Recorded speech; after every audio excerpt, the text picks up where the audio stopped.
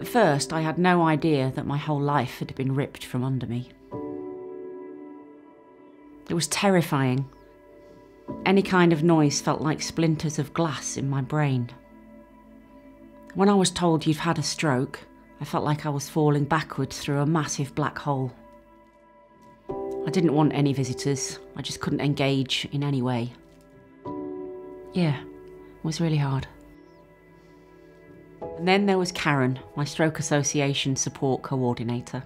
Didn't feel like she was doing a job, felt like she was, being very real and very present.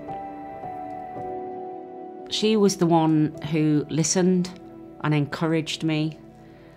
She persuaded me to discover my music again, and that's when I found hope.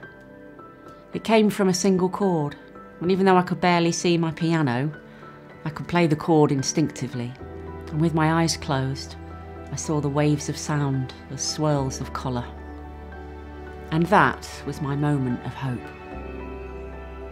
With Karen's support, I experienced that joy for music again, and I continue to play and write music as I recover. I don't think I would have found that if it wasn't for Karen and the Stroke Association.